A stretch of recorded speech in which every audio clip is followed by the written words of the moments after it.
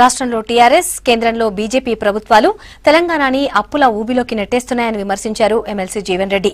కేసీఆర్ సొంత ప్రయోజనాల కోసమే కాళేశ్వరం ప్రాజెక్టు నిర్మిస్తున్నారని ఆయన ఆరోపించారు. కాళేశ్వరానికి జాతీయ హోదా ఇవ్వకుండా ప్రజల మీద అదనపు భారం మోపుతున్నారని ఆగ్రహం వ్యక్తం చేశారు. ప్రాజెక్టుకి సంబంధించిన DPRలో పంపకపోవడం వల్లే కేంద్రం జాతీయ హోదా ఇవ్వలేదన్నారు.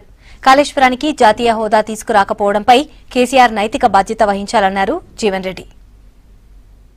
కేంద్ర రాష్ట్ర ప్రభుత్వాలు తెలంగాణ ప్రజల పట్ల వివక్షతతో ఒక విధంగా ఉద్దేశపూర్వకంగా కాళేశ్వరం ప్రాజెక్టు జాతీయ ప్రాజెక్టుగా ప్రకటింప చేయకుండా తెలంగాణ ప్రజలపై 1,00,000 కోట్ల అప్పుల భారం మోపడం జరుగుతుంది.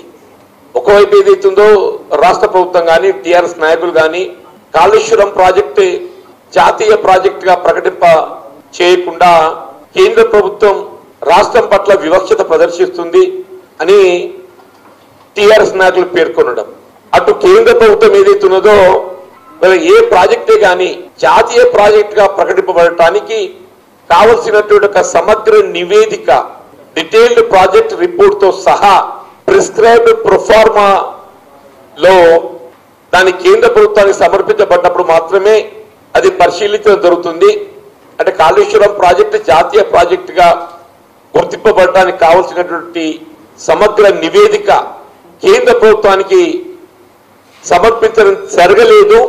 మొన్న 1 జూలై 2019 నాడు రాజ్యసభలో MA ఖాన్ గారు లేవనెత్తినటువంటి ప్రశ్నకు లిఖిత పూర్వకంగా కేంద్ర జలవనరుల సహాయ మంత్రి రతన్ లాల్ కటారియా గారు ఏదైతుందో పేర్కొనడం జరిగింది.